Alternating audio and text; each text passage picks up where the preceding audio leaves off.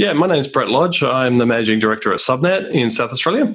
Our focus is really on not-for-profits, especially aged and disability care, and also in education, but we do deal with a whole range of different clients in South Australia. From a technical side, our technical specialists really work on things like Fortinet, Cisco, Citrix, and also Lenovo is probably a key partner.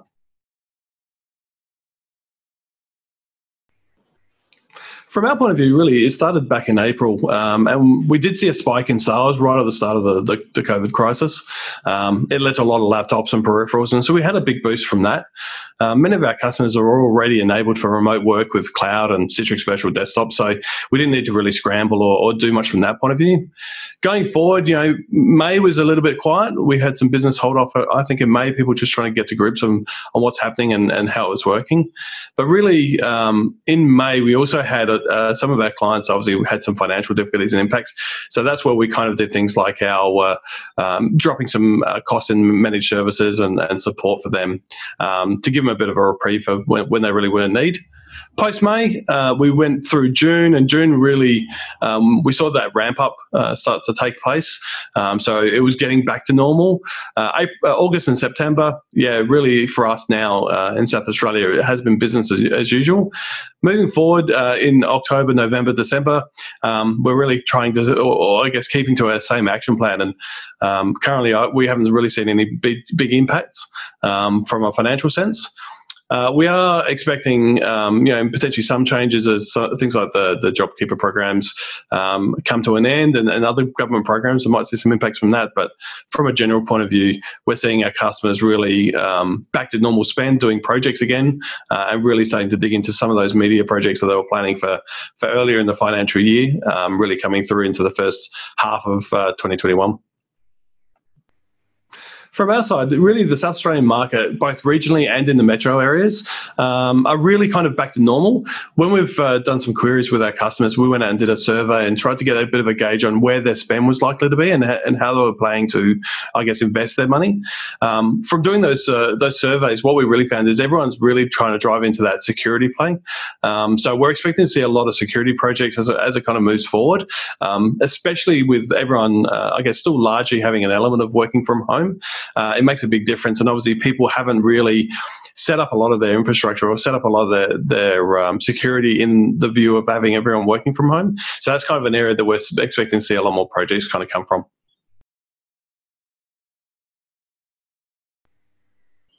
Yeah, look, from projects, really, we're seeing everything largely return to normal.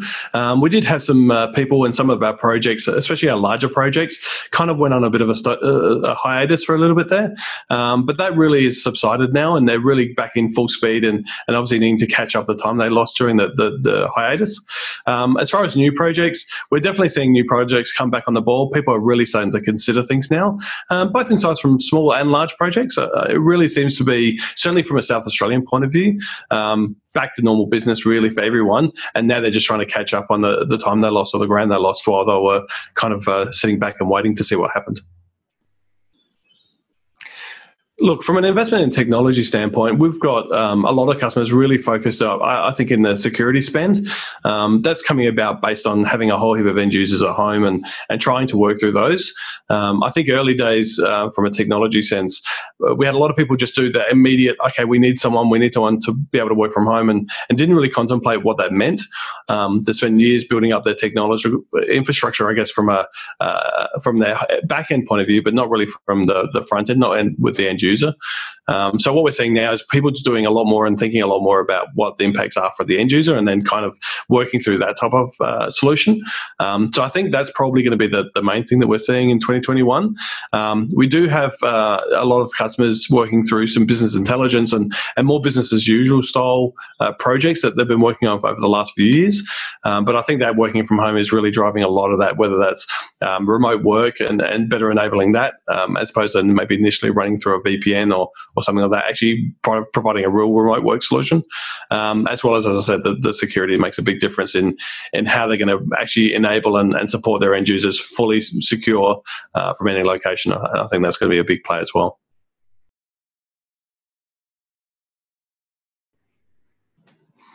From a security standpoint, really our managed service clients and our long-term clients, they do definitely rely on us from a large piece. I think they really need to get their head around, what impacts they're really going to be and what things they need to focus on.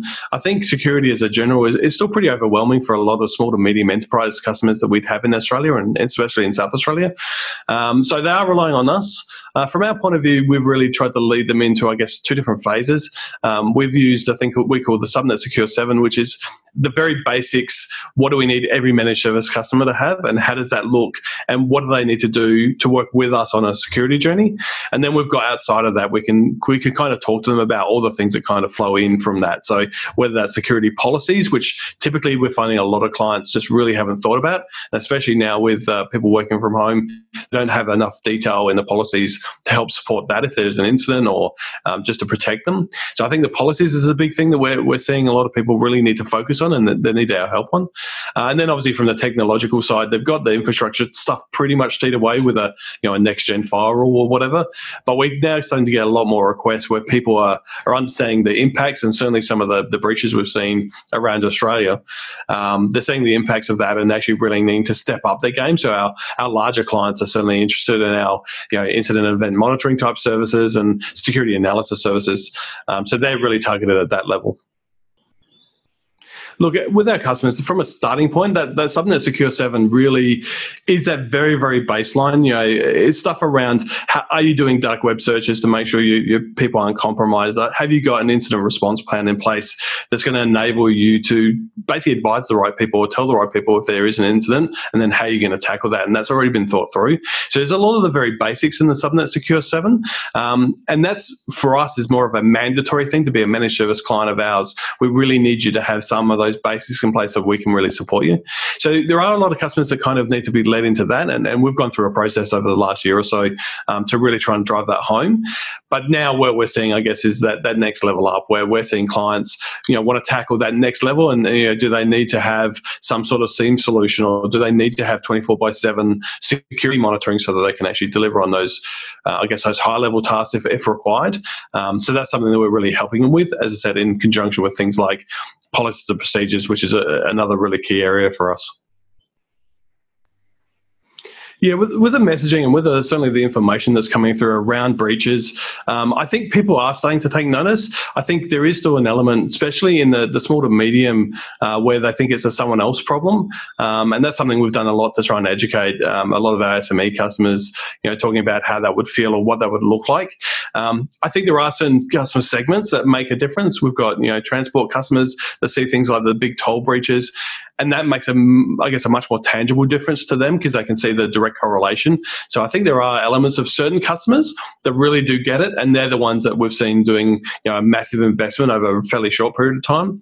I think there's still an element, especially in SME, definitely in South Australia, but also, I guess, around the rest of Australia, where they still see that as a big corporate problem, or, it's not really going to happen to us. And it's kind of that conversation around really educating them to make sure that they understand that anyone can be breached, and there are more and more every day. I think the message is starting to get there, but yeah, so I think there's still some work to be done.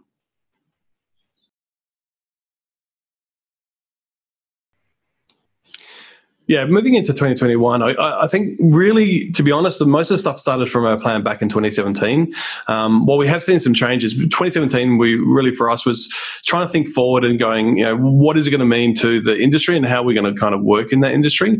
Obviously, at that point, we saw a lot of the security picture that we're seeing play out today kind of happen. So for us, a lot of the planning that we did was really around doing a key investment in security so that each different part of our business was obviously secure, and then taking that forward, turning those products into products that obviously we could leverage for our clients. I think in our market in the next 6 months, the things that we've really tried to drive on are things like setting up our own internal operations center, 24/7 operations center. The operations center, the whole plan of that, it kind of really leans into both the COVID and the security play, where we're having a hyper clients working from home. When they're working from home, obviously they're working different hours that they wouldn't normally expect to when you're working from an office. And so they need support outside of the standard hours. So our big thing that we've been pushing on recently is kind of building that 24/7 presence with our own internal guys, meaning that we've got control and how we price and how we deliver that to our clients. So that's one thing that's probably a big thing that we're changing and we've seen change.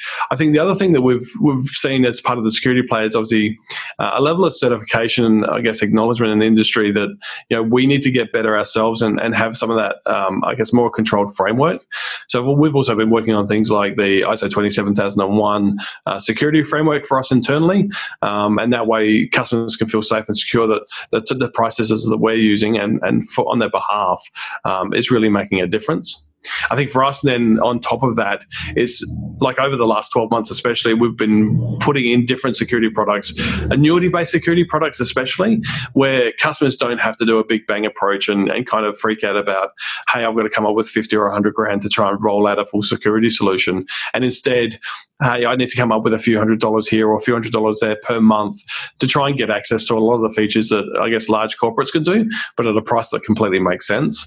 So again, leading into us in the short to medium term, especially early 2021, having that operations center that we've kind of already got in place, built on with the rest of the security products like incident and event monitoring and security analysis, kind of providing a full SOC service, but for SMEs is a real focus of ours. And that's only something that we're seeing the industry needing, and obviously being able to drive that is making a big difference to our clients.